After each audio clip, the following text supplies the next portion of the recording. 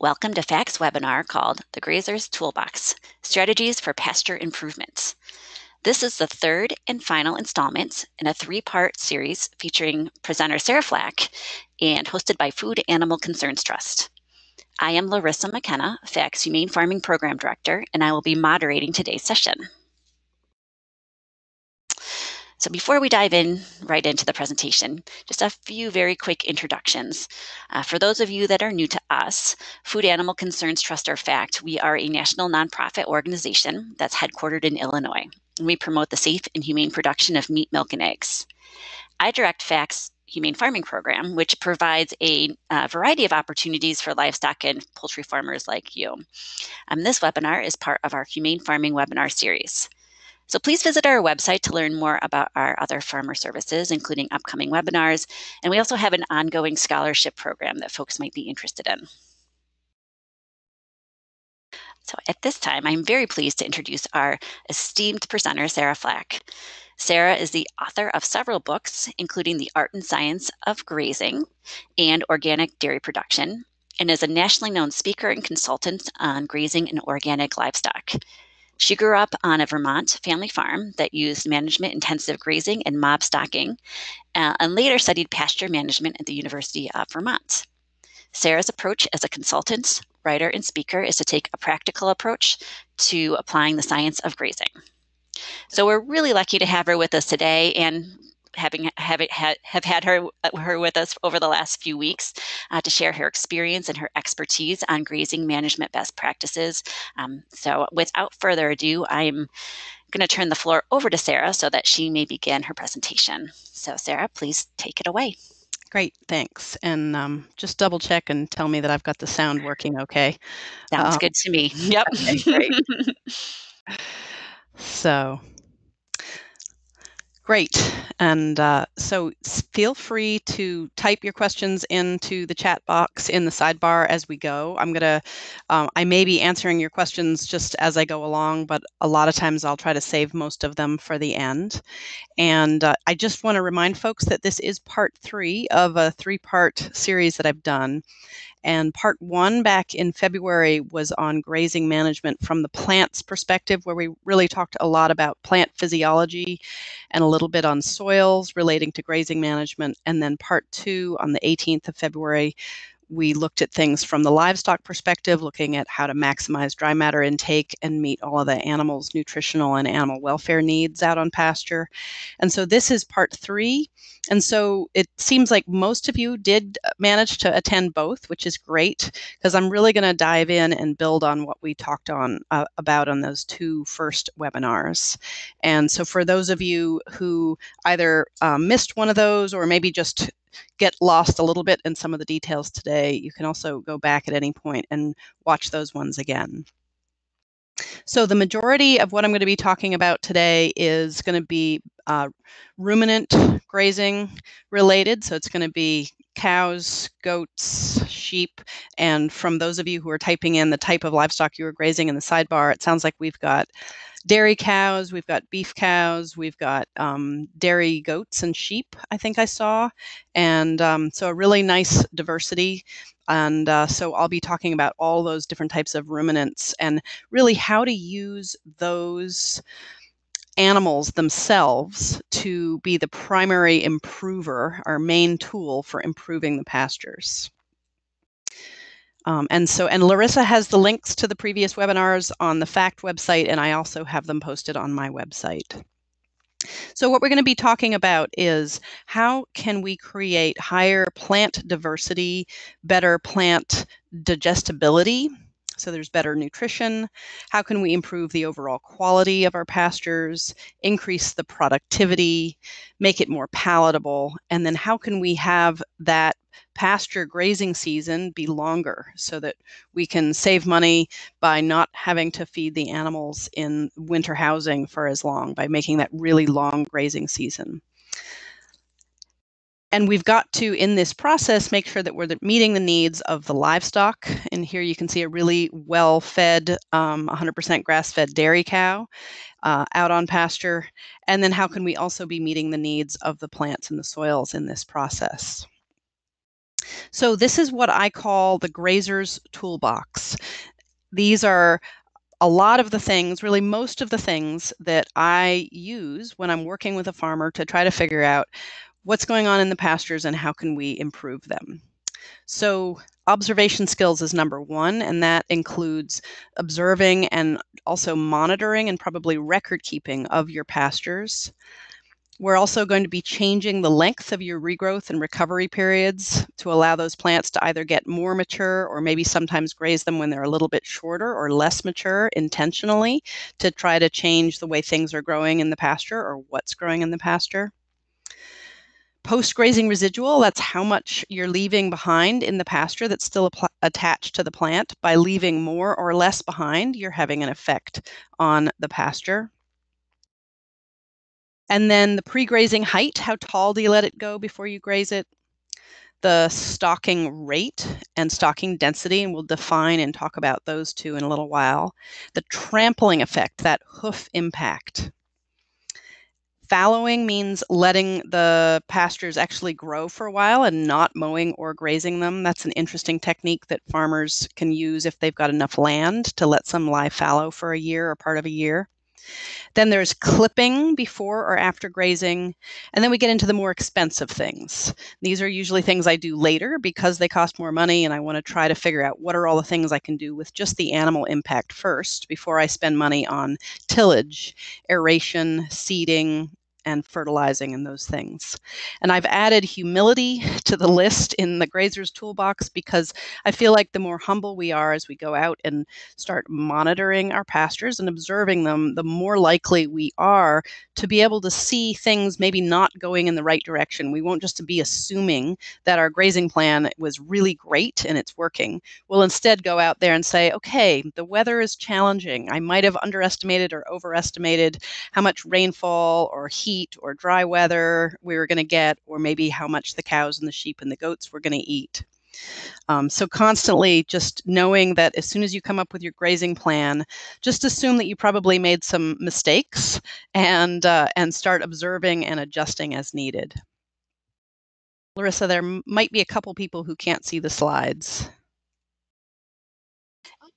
Yes. So there's a way that you can view them on your computer. I just posted. So hopefully that works for those folks that are having some lag issues. Great. So I just had a lag getting to this next slide. Okay, so I just want to quickly review this slide. This is one from our last webinar talking about observation and the importance of monitoring and observing.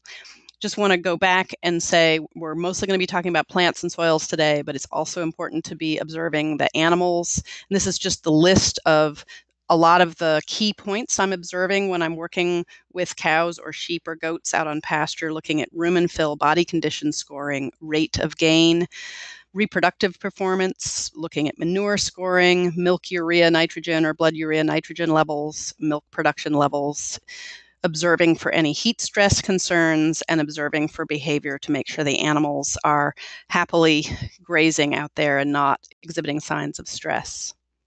So we're going to be doing the same sort of observation with our pasture plants and our soils and the biological activity happening in and above the soils, so that we can really start to see what is your farm telling you about how your grazing management is changing your pastures, what's getting better, what's not getting better, and what's really getting worse.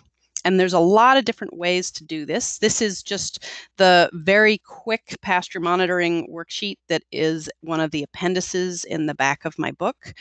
And I made something really, really short because I was trying to get farmers to actually use it.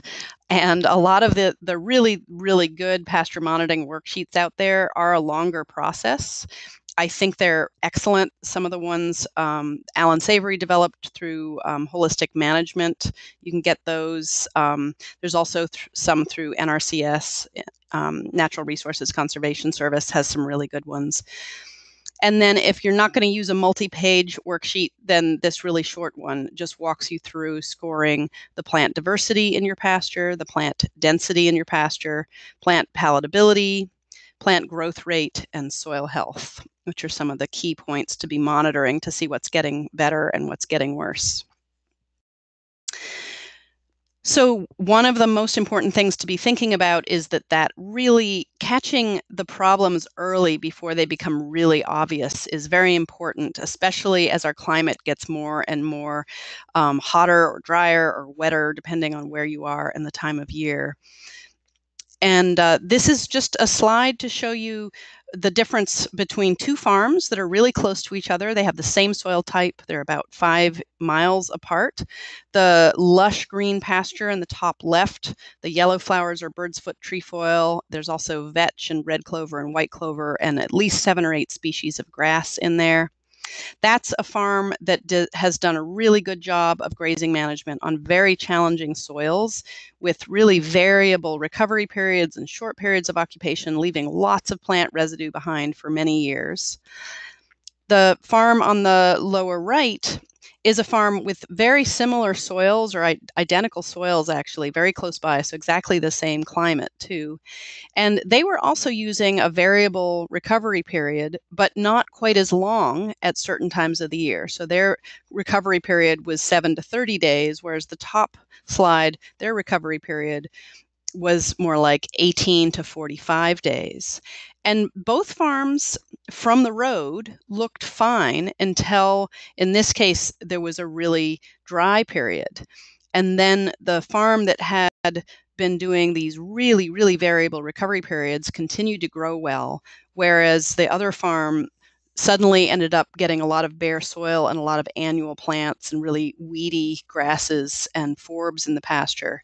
And this is something that probably could have been caught if that regular pasture monitoring was being done all of the time, because you would have noticed a gradual decrease in plant density and plants starting to be more annuals and less perennials, root systems not being quite as deep, so that you could have caught it before this really extreme, obvious system failure that you can see in the really dry weather.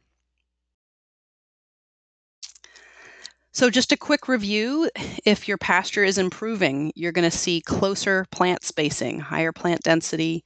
You're going to see less bare soil, ideally no bare soil visible. You'll have faster plant growth, and you'll have plants growing over a longer growing period, so your grazing season should get longer. You should have high biological activity so that the manure landing out in the pasture is decomposing and being incorporated into the soil quickly. You should see a higher plant diversity with more plant species out there, and ideally more and more perennial plants over time. And you also want to see really good soil structure and good soil fertility. And I always like to include these quotes from many, many years ago. This one's from 1898. Robert Elliott wrote that the management of the pasture is even of more importance than the selection of the seed and the preparation of the land. And so it's just a reminder that our primary tool in improving our pastures is the grazing management with the livestock. So soils are incredibly important, and sometimes you will also need to reseed your pasture to improve the pastures. But overall, if you're not doing good grazing management already or setting up the infrastructure and management skills so that you can do good grazing management, if you spend a bunch of money and put a lot of work into improving the soil fertility, bringing in fertilizers and things like that, and if you start spending money on new and improved seeds before you have a good grazing management system, the whole grazing system is just going to revert back to the previous weedy, less productive system that you had before. So it's always very important to make sure you've got this good grazing management system plan in place before you start spending the money on the soils and the seed. And this is just a reminder from webinar number 1. These are the guidelines, the key points that underlie all of the good grazing management systems that are out there.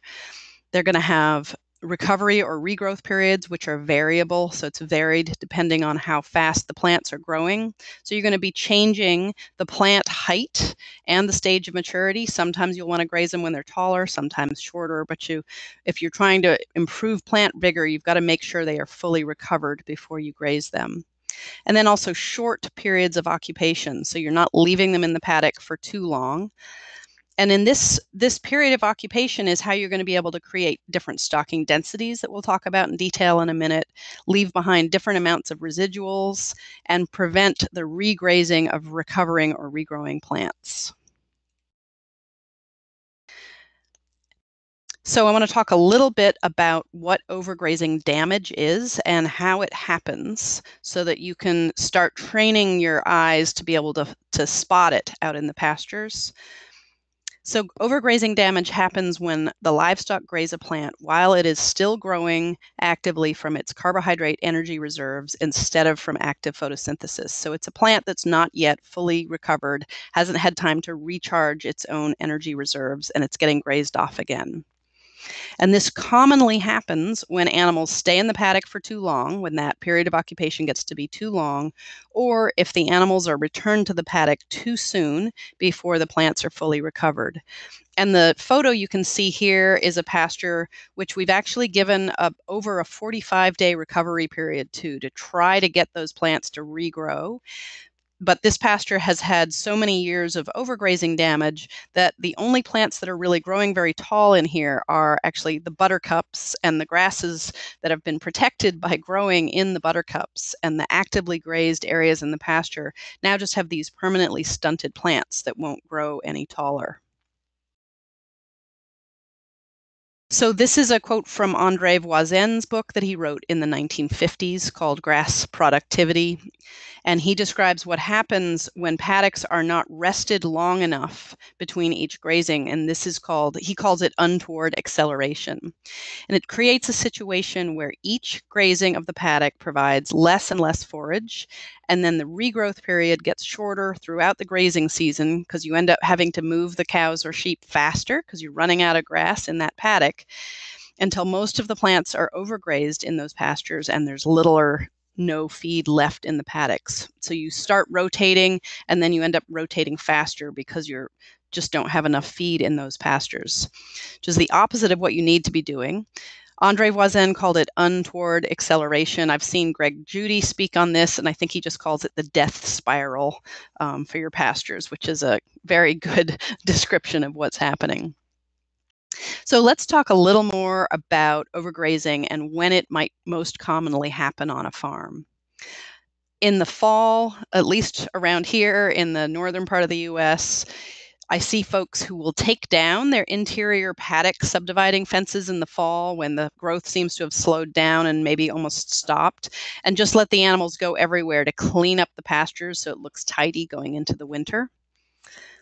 You can actually do quite a lot of damage by grazing those plants down too short in the fall, or people who go out in the fall and try to mow things short to have it look tidy. That can do overgrazing damage to those plants.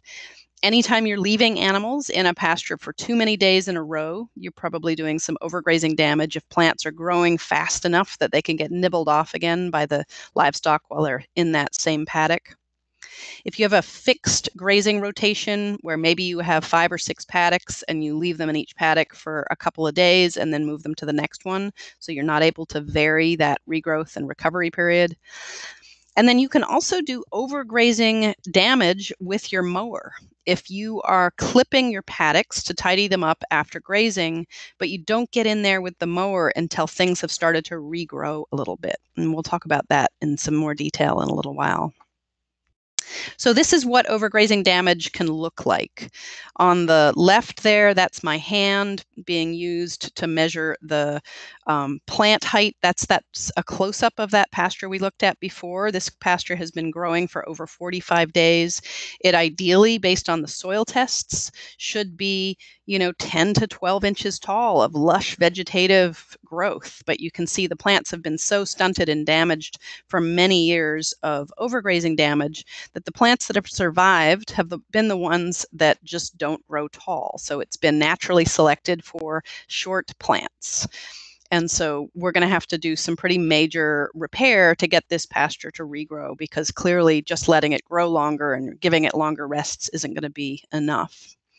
And then there's the pasture on the right again. And that's another one where the damage is now so severe, we've lost most of the really highly productive, deep-rooted perennial grasses and legumes. And so that's an area we may really have to go in and do some reseeding also. But this is also overgrazing damage. Overgrazing damage can be done with a lot of animals in a smallish paddock, and it can also be done with a small number of animals in a really big paddock. So this is just a handful of dairy heifers in a very large pasture, and they just get the whole pasture every summer, all summer. And from the road, it looks like there's lots of stuff out there for them to eat. But if you walk out into this pasture, you'll find there's some areas that are very short that they keep going back and grazing every couple of days. They're preferred plants. And then there's many, many areas where things have either grown up into weeds or include overmature grasses that are not very palatable. So you have this combination of short overgrazed plants. And then you also have these tall, weedy plants that are starting to take over and dominate the pasture. So those are just a few examples of overgrazing damage, which is really the plants being grazed before they are fully recovered. But then the other thing we need to be looking out for, which can happen if we leave the animals in the paddock for too long, is grazing the plants down too short. That's when they're going to be consuming the energy storage areas in the plant. So the way to control all of this is adding more paddocks or grazing cells, or using that front fence and the back fence, moving them both more often so that you've got better control over that period of occupation, better control over the length of that regrowth or recovery period. And then we can really start to increase, or in some cases decrease, the stocking density so that we can get more or less trampling effect and more or less residual, that post-grazing residual left behind.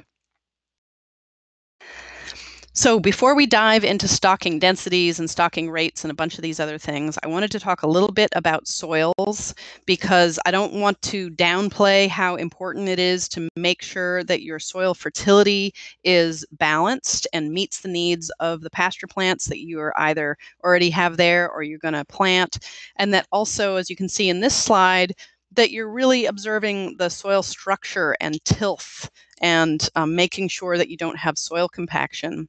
I'm finding that soil compaction is an increasing problem, especially in areas like here in the northern part of the US and the Northeast, where we're getting these more and more of these high rainfall events. So we'll have these times of the year when the soil is fully saturated.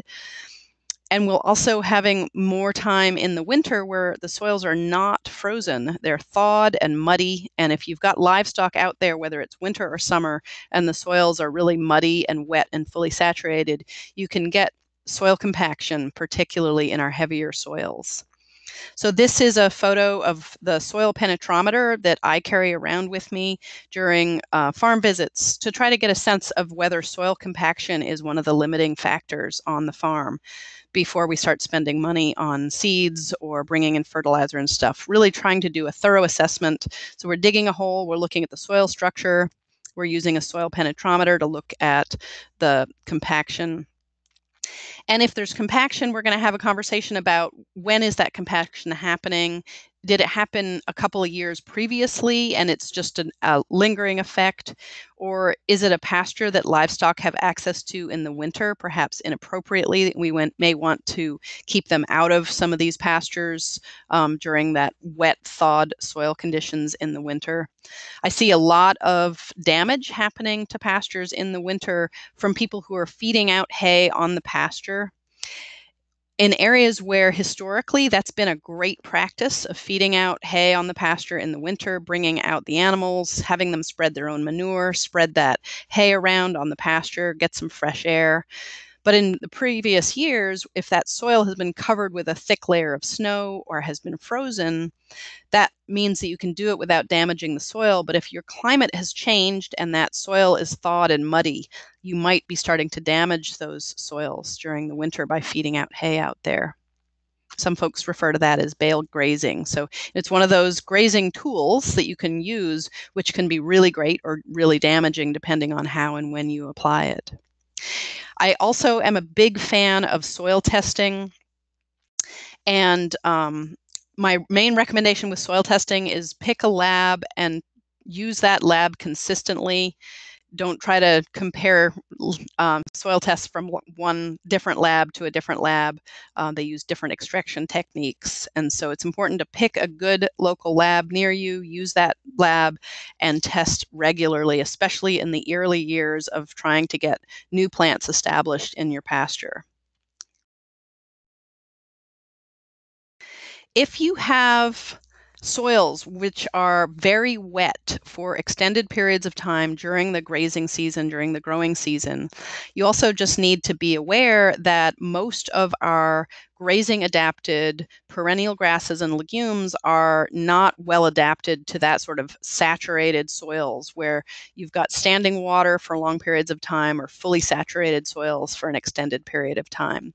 This photo is of a sedge, S-E-D-G-E, and sedges are plants which are not grasses, even though they look an awful lot like a grass.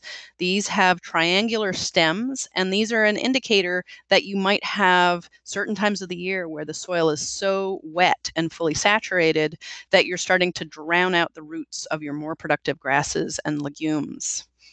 And so it's just important to really scout your farm's land base and make sure you understand what areas are growing poorly because of underlying soil conditions and which ones are growing poorly because of maybe grazing management or winter management of those areas. Another thing to be looking at when you're observing your soils is biological activity. The bottom left photo here is of a fairly fresh, kind of recently dried out cow pie. And all of those little oval holes in it are made by the local dung beetle that lives in the northern of the US and Canada. And there's a close-up photo of it there on the top right. They like to fly in and land on the fresh cow pies. And these are going to be all different species of dung beetles depending on where you are in the world. There's much more interesting species actually as you go further south and more diversity of them and somewhat lower diversity of species up here. So this is just an example of one of the primary cow pie, or they really do like the cow manure better than the goat and the sheep manure, unfortunately. But this is one of the primary species that will come in and start the process of moving the manure down into the soil. Then you're also going to have all different types of fly species, earthworms, and other beetles that will work on this. And then, of course, we've got the soil bacteria and fungi also. So one of the things you can really do is observe how long does it take for one of the cow pie or the goat manure or sheep manure landing in that pasture. How long does it take to break down and get incorporated into the soil? So now we're going to talk about stocking density, stocking rates, trampling, and manure distribution. This is a photo showing a nice example of a medium to high stocking density, and you can see that there's a nice post-grazing residual. It is trampled, but not too trampled. It's not muddy there, and there's a really nice distribution of manure from that type of stocking density. So I just want to make sure we're clear on the difference between stocking density and stocking rate. Stocking rate is about the total number of animals on the whole farm. So sometimes people will tell you their stocking rate as the total number of animals on their entire farm, and sometimes it'll just be the total number of animals on just their grazing lands. So you need to make sure you ask exactly what they're saying. Stocking density is much more specifically related to the total number of animals, or more frequently, it's expressed as the total number of pounds of animal per acre in that specific individual paddock at a specific time. So the stocking density is what you'll often read about as, ultra high stocking or high stocking or mob stocking or lower or medium stocking densities too. So here is a flock of dairy sheep with a nice stocking density for a paddock that's being grazed for half a day. These sheep are getting milked and then twice a day, and so they're getting a fresh paddock twice a day. So you can see that's a nice density for the sheep to be able to meet their nutritional needs, not feel too crowded, and leave behind a nice post-grazing residual.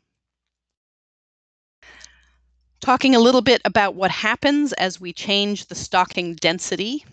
So obviously our stocking density gets higher as we move the animals more frequently into smaller paddocks. And so this is a, let's see, I think this is a This is a 6-day paddock being grazed with dairy cattle. And the darker spots are feces, the browner spots are, and then the purple and the green spots are urine. And you can see in the top right, you've got the water tank and the gate. And so the animals are going in here and grazing for 6 days in a row, going back and forth to the barn to get milked a couple of times a day. And they clearly spend a lot more time near the gate and the water tank. And that's where the majority of the manure is getting dropped. So you actually, in this 6-day paddock, with this very low stocking density, you've got nutrient transport going on where they're grazing a lot on the far left of the paddock. And then they're walking over and pooping near the gate and the water tank. So they're dropping the manure, probably accumulating it to levels which is too high near the gate and the water tank. And now we've got soil nutrient deficiencies on the other side of the pasture. So over time, you'll end up with these short, less vigorous plants growing in the far left. And then over by the gate, you might be really overwhelmed with tall, rank orchard grass that has too much nitrogen and potassium in it that the animals don't really want to eat. And so the quick fix solution to that is to divide this paddock in half and make it into 2 3-day paddocks. That would be a significant improvement. Or better yet, try to figure out how to strip graze this so that you can give them a fresh paddock once a day or maybe even twice a day after each milking, since it's a dairy herd. So higher stocking densities are going to give you a more effective trampling impact, a more thorough defoliation of the plants, and more efficient forage utilization and intake generally. So you can see here in the top left, you can see the beef herd has just been moved into a new strip of pasture. They've just come out of this area, and all of these little bare stumps and stalks that you can see, those were fully mature burdock plants. And they've eaten all of the burdock leaves and tops and flowers off and just left the stems. And this is a beef herd that's being moved to a fresh pasture several times a day at a fairly high stocking density. So this works great for for a beef herd, but you may not want to do this with a dairy herd because you would be forcing those higher nutrient need dairy cows to eat more of this low digestibility fiber that you find in the burdock plants or in the overmature cool season grasses that were in this paddock. So you might not be able to maintain good milk production or meet the nutritional needs of a really high performance dairy cow with this very high stock density, forcing them to eat this. But this works really well with this beef herd. And so we've got to be really flexible with our stocking densities and not dogmatic about what stock density to use. You're going to change it up depending on the impact you want on the pasture and the type of animals that you're grazing. So just doing some quick math, this is an example of changing from a 3-day period of occupation to a 1-day period of, or a twice a day period of occupation, moving them twice a day with 50 Jersey cows, putting them in a 4-acre paddock every 3 days to start with. That's 12,500 pounds of animals per acre. So that's a medium to low stocking density. If you change the system so that you're moving them once a day instead of every 3 days, then that's going to be 1.25 acres. And now your new stocking density is 40,000 pounds per acre. And moving them just once a day at 40,000 pounds is going to have a significant impact on the grazing management, and you'll have some trampling effect, and pastures will improve over time. If you want to go to an even higher stocking density and move them twice a day, those paddocks are now going to be 0.63 acres per half day. And so now we're at 80,000 pounds of animals per acre. So just an example of how making those paddocks smaller, moving them more often, can increase the stocking density and get more of that trampling effect. You'll get more utilization of even the weedy plants in that situation. The trick is, how many times a day do you really have time to move your livestock? If you're there full time on the farm and you've got tons of kids who love to go out and move the front fence forward frequently, it'll work great. You might be able to use one of the computerized bat latches to open that gate in front of the animals automatically a couple of times a day. You might be able to use tumble wheels to move the front fence forward with less labor, where you don't have to move individual fence posts as often. This is a farm in Missouri grazing pasture that they were trying to improve. And this is a beef farm on an operation which also has vegetables and greenhouses and other things. So there's always people there and nearby. And it's relatively easy for somebody to walk down and move that front fence forward many times a day, and then move the back fence up every day or two, and the water tub and minerals behind them. So they're able to use this beef herd to improve these pastures by really getting them to trample and graze things. This is a mixture of Johnson grass, tall fescue, a lot of different weed species, but over time we're starting to see more and more of the palatable legumes and cool season perennial grasses coming in to replace some of those less desirable species. The balancing act is that we want to make sure that the animals' needs are being met when we're moving to these higher stocking densities. And one of the things that's frequently done as we try to move towards these higher stocking densities to graze at is letting more pasture accumulate, letting those pastures grow taller and likely become more mature before you put the animals in there to graze it. But then it becomes really important to make sure you're meeting the nutritional needs by understanding the digestibility of the grasses and the legumes that are out there in the pasture. Because one of the ways to be able to graze at a really high stocking density is let those plants get really, really tall and mature, then go in there, have them graze it and trample it. But if those grasses in particular are really mature, as we talked about in the last webinar, the digestibility is going to be much lower. It's going to be really hard for those animals to meet their nutritional needs if they're lactating or growing fast. And so that's why in some cases, some farms have gone to these very high stocking densities, but have had to back off a bit, at least with some of their higher nutrient need animal groups. I want to do one more example stocking density calculation before we move on to some of the other topics. This is another dairy example. This is 82 Holsteins. They're getting 2 acres of pasture each day, plus supplemental feed in the barn. And the cows average 1,250 pounds each, and there's 82 of them. So if anybody's feeling math inclined, you can start doing the math to figure out how many pounds of Holstein cows is that per acre going into that pasture. So what's the stocking density if they get 1 paddock per day, a total of 2 acres? And then what's going to be that stocking density if they're getting a fresh paddock after each milking, so getting 2 paddocks a day? You can see some of you typing the math in there. You're getting it right. So the 82 cows times 1,250 is 102,500 pounds of animals divided by 2 acres, so 51,250. That's the stocking density for that pasture if they're getting 1 paddock a day, 2 acres a day. And then if you divide it up, so they're getting a fresh paddock after each milking, then that stocking density is 102,500.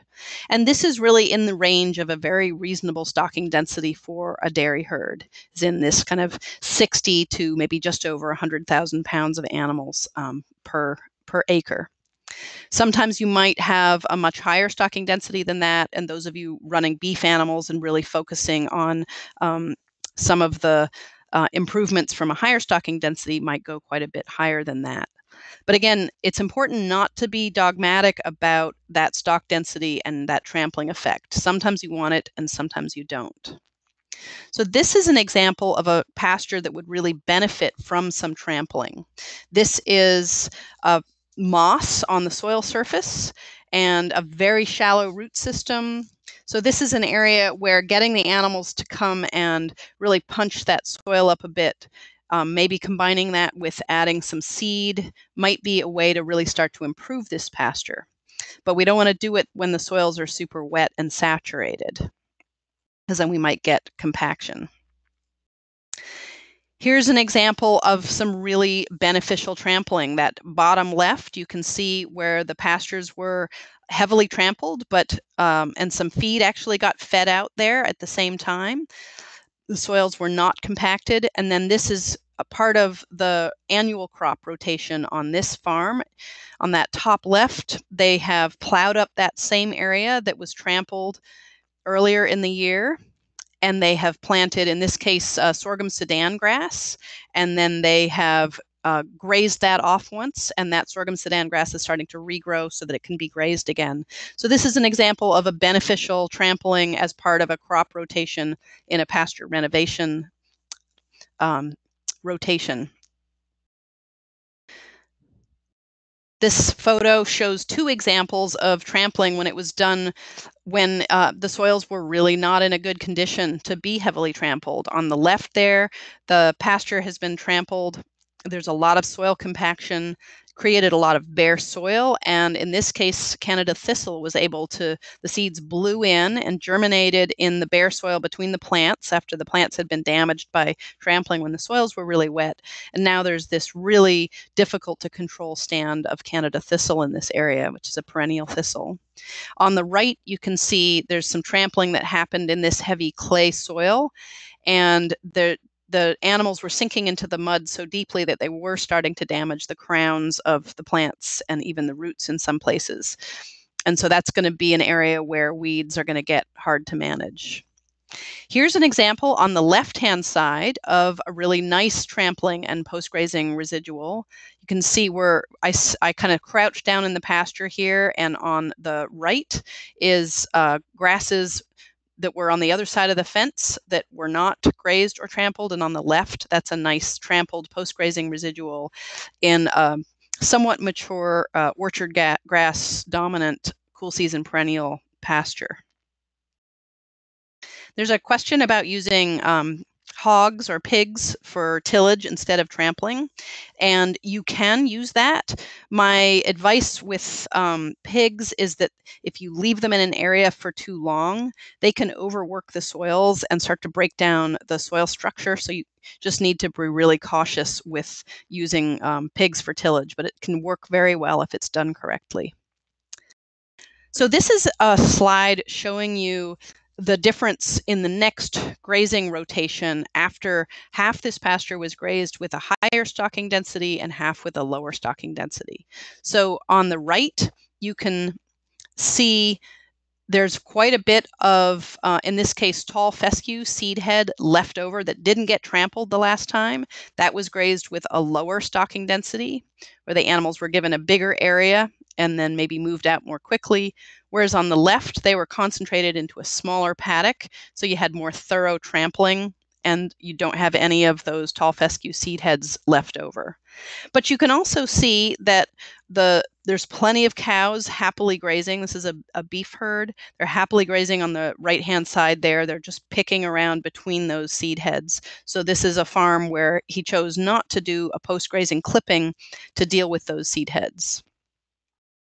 And the cows are doing just fine in that. Here's a dairy sheep farm, and you can see this is the post-grazing residual left over. And so this is where we can start thinking about, when is it appropriate to do a post-grazing clipping, and when is it better to just leave it? So again, much like the previous slide, this farmer is also not going to do a post-grazing clipping in this area. There are still some standing bunches of the bunchgrass seed heads left over, but most of the pasture has been trampled enough or grazed enough that it's going to grow back just fine, and these dairy sheep will be able to pick and choose between these plants and graze through the next time.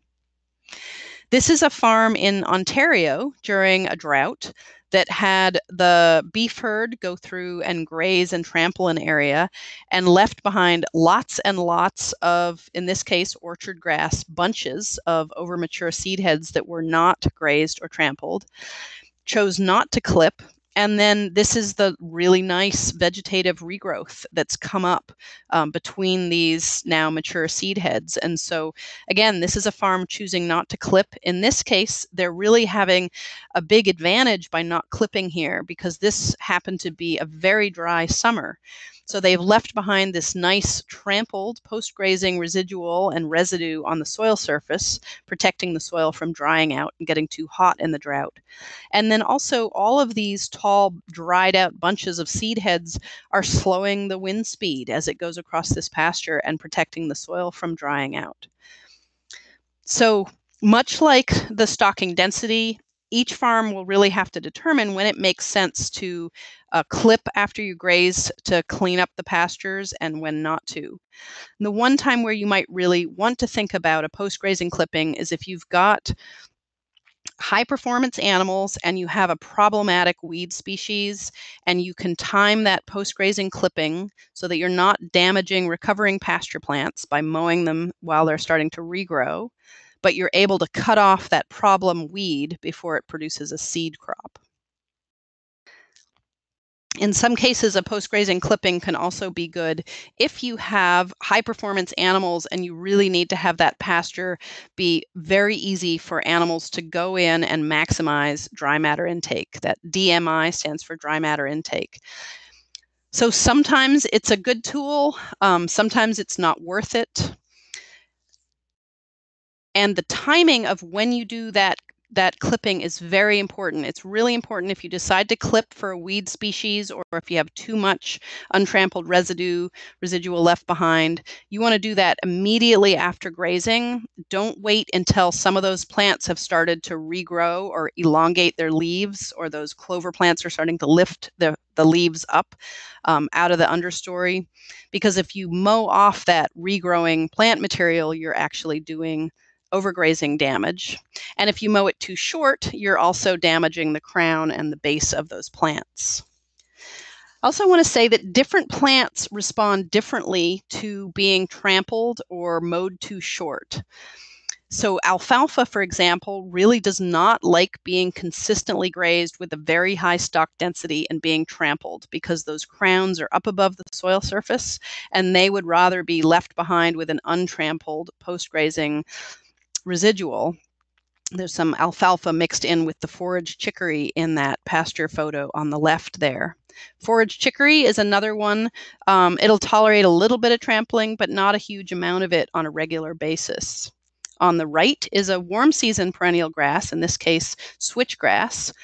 And that's one where there's going to be certain times of the year when those tillers are elongating, where you really want to make sure that you're not grazing them too short and also not trampling them too short. So it's very important to know what plant species you have in your pastures and understand how each of them like to be grazed a little bit differently. So this is a photo of a pasture that has a mixture of bunch grasses. You can see in this case, it's mostly orchard grass is the bunch grasses in here. All those little tufts of green in the pasture are those bunch grasses. And then we've also got sod forming grasses in between, in which this farm, it's mostly Kentucky bluegrass in between. But on other farms, that might be brome grass is another sod forming grass. They each like to be managed a little bit differently. Those sod-forming grasses can often tolerate, certainly the Kentucky bluegrass can tolerate being grazed shorter more often, whereas the orchard grass doesn't like to be grazed short as often. So by choosing a taller post-grazing residual, you will make that pasture have more orchard grass in it and more of the grasses that prefer that post-grazing residual. If you decide to graze it shorter and leave behind a shorter post-grazing residual, you're going to encourage more Kentucky bluegrass and those shorter growing sod-forming grasses. Here's another bunch grass, in this case, tall fescue. And then in between, you can see there's a bunch of sod-forming grasses and shorter bunch grasses. There's a third group of types of grasses, which are the elongating or the jointing grasses. In this photo here, this is reed canary grass. And what the elongating grasses or jointing grasses do is they tend to elongate the tillers. So they're elongating the internodes on the grass stems throughout the whole grazing season. And so grasses in this category that are cool season grasses are timothy, some of the brome grasses, and then also this photo, the reed canary grass. So those are grasses that tend to grow taller year round. They produce more of the stemmy material, and in general, they don't tolerate being grazed as short as often. So if you want more of those grasses, again, you need to leave behind that taller post-grazing residual. Many of the warm season perennial grasses are also need to be managed this same way. They elongate their tillers year round and need to have a taller post-grazing residual. You can get a little more detail on that, I think, in chapter 6 in my book, where I go into detail about the different grass species and their growth habits and grazing preferences.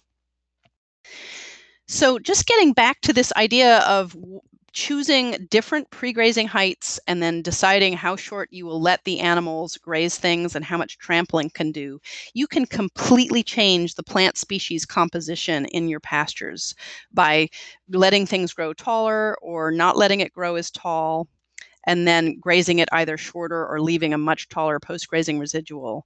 This is a pasture that over time, they tried to do a much taller pre-grazing height, but the forage quality wasn't very good and they didn't have time to move the animals really frequently with a high stock density.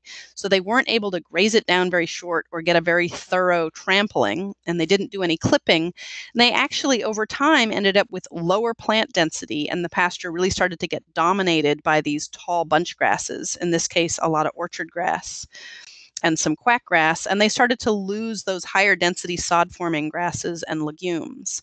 So the way to counteract this is to graze this pasture shorter or graze it more frequently for a little while and try to move the plant species composition back towards more sod forming grasses. It's also important to know that your grasses grow very differently at different times of the year. And this applies to the warm season perennial grasses that you'll have as we travel further south in the US, and then the cool season perennial grasses that are more dominant up north here. And so if you graze things, for example, if you graze your cool season grasses too short in the fall, you're going to be damaging some of the new grass tillers that might increase the plant density the next spring. But if you graze things strategically short in a few areas on your farm in the spring, you might actually stimulate increased tiller formation and increase plant density over time in the pastures. So lots of different strategies with changing plant species composition and increasing plant density without ever having to spend money on the seed. If you do get to a point where you have a pasture where you really need to do some reseeding, number one is make sure you're choosing the right plant species. A lot of the pasture species mixes are very generic and they may not be suited to your specific climate. So you want to really make sure that you're not bringing in seed that has plants in it that are actually going to either just die because it's too cold or too wet or too hot, or in some cases, some of those seed mixes will bring in species that will have very low palatability and can really become kind of noxious in your pastures. So do the research first. And then here's some examples of low-cost ways to introduce seeds to the pasture. This was a farm that had relatively low plant density, actually very low plant density, in a couple of their pastures. And they were trying to figure out what to do. They didn't want to plow the whole thing up and reseed it.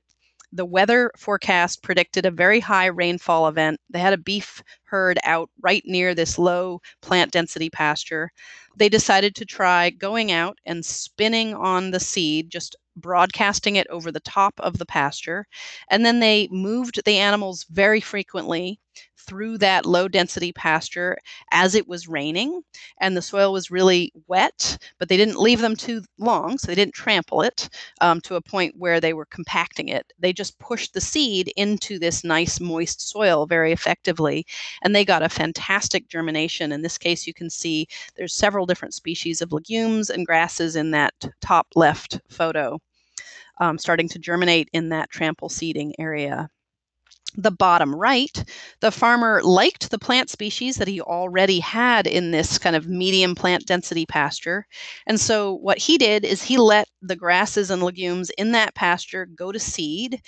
Then once those seeds were fully developed on the grass plants, then he did a somewhat high density grazing and trampled those seeds down into the soil. And you can see there's a lot of new improved grass species germinating in that one.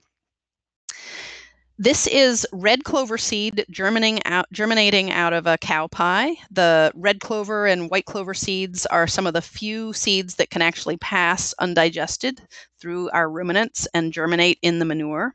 So in this case, the farmer had actually grazed them in a pasture that had a lot of red clover that had gone to seed, and then turned them into another pasture that didn't have as much red clover in it and allowed that red clover to germinate in the cow pies.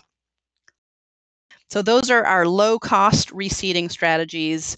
And then, of course, there's various types of tillage and mechanical seeding that can be done if you really just get to a point where that's what's necessary to fix the pasture. And I put this slide in so you can really see, one of the challenges with doing that sort of a full reseeding is lower plant density to begin with and the increased risk of having a lot of weeds come in. So reseeding is something that we do sometimes do, but it's somewhat of a last resort. So the final slide here is just kind of tying everything together. How do we maximize pasture dry matter intake for our livestock? We need a higher density of plants with a vegetative leaf area. And if we think back to the last webinar, we specifically need to have more grass tillers per square foot so that our animals can get more dry matter from grass in each bite. So to do that, we need shorter periods of occupation and long and variable recovery periods. And the way that we're improving the pastures is using these shorter periods of occupation, depending on what stocking density you want to have, and making sure that we have long enough regrowth periods to allow those plants to be fully recovered and recharge their own energy reserves. So this is the goal, the high plant density pasture with many species of legumes and grasses and forbs.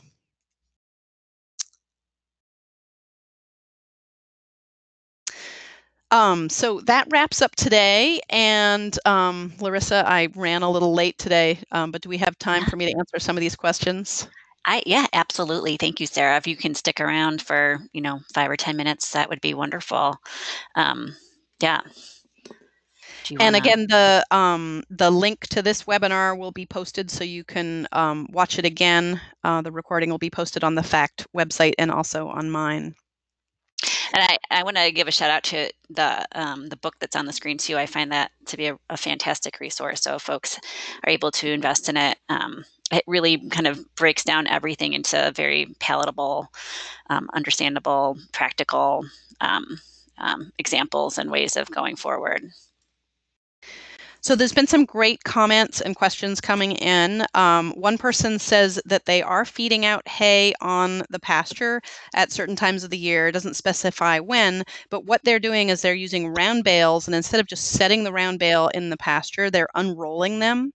And then the hay is much more thinly spread out. So then their combination of that and then also moving the cattle really frequently to new pastures, that's how they avoid over trampling or soil compaction or too much pugging of their pastures. So there's lots of different ways if you do have times of the year when you want to be feeding out hay on your pastures to avoid damaging the soils while still getting that nutrient import benefit of feeding out hay and having the animals out on the pastures. So somebody says that they really don't want to use fertilizer in the long term. So how do you recommend to start using fertilizer if you have very poor pasture? And then can you slowly phase out the fertilizer with proper management? So my answer is it depends. That's my favorite answer for many of these things. I would say number one, you really need to test the soils because a lot of times people will look at your pasture and say, oh, it looks poor, you need lime. But lime might be bringing in calcium, or if depending on the type of lime, it might be calcium and magnesium. And either calcium or magnesium might increase the pH, but we don't know if the soil is acidic. We don't know if we need calcium. We don't know if we need magnesium. We might have too much magnesium, which can be a problem in some of the really compacted clay soils. So number one, you really do need to test. And I would test for both the NPK, the macronutrients, and also the trace minerals or the micronutrients. So you can get a really good sense of what have you got to start with. And if you have a very significant imbalance or soil fertility issue, I would look at trying to bring that in as you can afford it, and address, those the most severe soil nutrient imbalances or deficiencies first. And if you bring those in organic form, bound with organic matter in the form of manure or the form of rock powders and things like that, that's going to more slowly release in your pasture and potentially build a long-term fertility plan for you. But you may or may not be able to phase out the use of fertilizer depending on the overall mass balance of nutrients coming into your farm and leaving your farm. So if you're shipping a lot of hay or meat or milk off your farm and you're not bringing in the nutrients to the farm to replace what you're exporting, you may end up long term needing to bring in at least a little bit of fertilizer in some form or another. And that may just be, up here we get a lot of high rainfall events. And so some of the fertility will actually wash out of our soils in addition to leaving the farm in hay and meat and milk. So we might need to just say bring in a little bit of boron every now and then to be able to encourage good legume growth in our pastures. And then those legumes will provide the nitrogen that we need along with the nitrogen from the manure. Another example is potassium. You might be able to just bring in a little bit of potassium every now and then so that you can maintain that legume content. And then some of your nutrients will come, in small amounts from off-farm fertility in some cases. And then it'll also be coming from good nutrient cycling of the manure on the farm, nitrogen fixing from your legumes.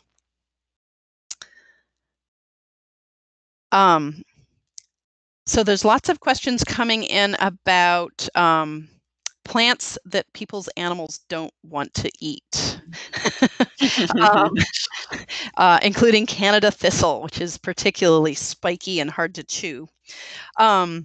So in some cases, it's a good thing that your animals are choosing not to eat some of the weeds out there. Some of them are poisonous, some, acutely so, and some just if they eat too much of it over a long period of time. So you're going to want to make sure you identify what your weed species are and understand, whether there is a potential toxicity issue. So that's, step number one. Step number two is figure out if the weed is spreading or if it's actually getting better over time. If it's a weed that they won't eat, sometimes you can get rid of it just by doing a really, really good job of managing the desirable grasses and legumes around those weeds so that those grasses and legumes have a competitive advantage, and then doing a little bit of strategic clipping and trampling of those plants that they won't actually graze, and you'll be able to get those weeds to go away over time. And then every now and then you will run into some weed species that are just super challenging to get rid of. Horse nettle or Canada thistle are certainly some of the ones that can really take a concentrated effort to get rid of. But in that process, make sure you don't get overly focused on the problem weed.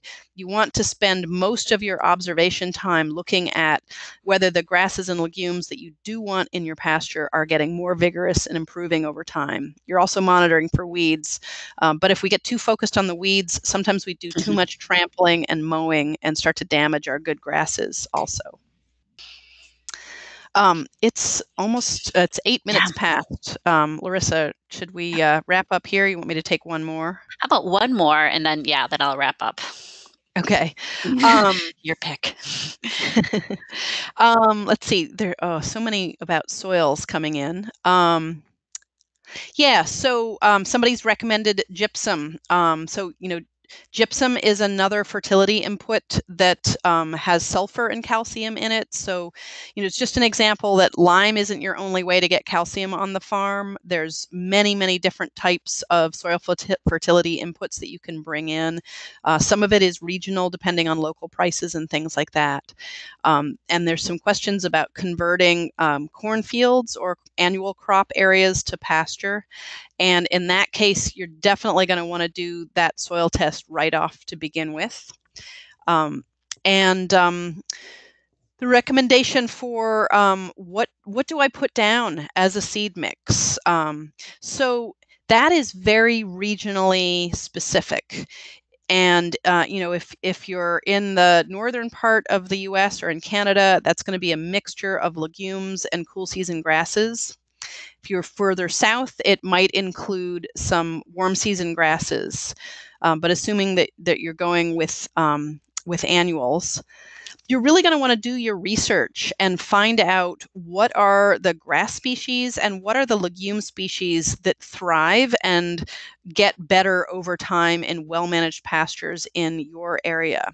So, for example, if you're pretty far north in the Maritimes, you're going to want to plant, meadow fescue and timothy and orchard grass. As you go further south and it's hotter and drier during the summer, you may have to look at some of the improved non-toxic varieties of tall fescue. But you wouldn't want to plant that tall fescue up here in the north because it's going to have lower palatability and the animals aren't going to want to eat it as much as the other cool season grasses that we can grow up here because we have more cooler temperatures in the summer and more rainfall.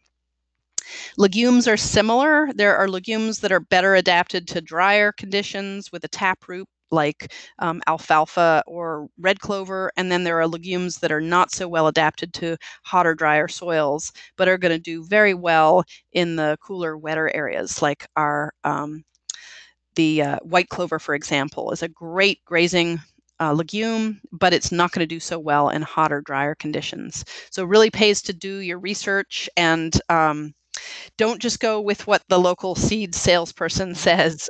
Really do your research on it. A lot of times the seed salesperson's data is coming from a somewhat different climate. And so definitely check out what they've got, but then go do your homework. And we're definitely over time now. Yes. I'm going to leave No. it there. Awesome. Well, great advice, Sarah. Thank you. And I'm kind of sad that our series is coming to a close. It's been wonderful to have you. But just a few housekeeping items, a friendly reminder that there is a very brief survey. If you stick around, just please give us your feedback. I'll also include it in my follow-up email, a link to the survey, a link to the recording, so that you have all of that for your